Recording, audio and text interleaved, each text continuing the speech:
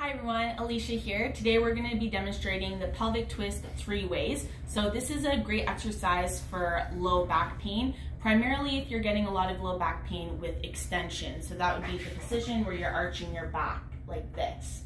So first thing you're going to do is make sure your feet are planted firmly on the ground. Then you're going to start swinging your legs back and forth, so in a windshield wiper position. So that is variation 1. Then next, we're gonna cross the leg over and we're gonna try and touch the bottom of the foot all the way down to the ground. So again, that's a nice big stretch. And then when you go to the other side, cross the other foot over all the way down. Perfect.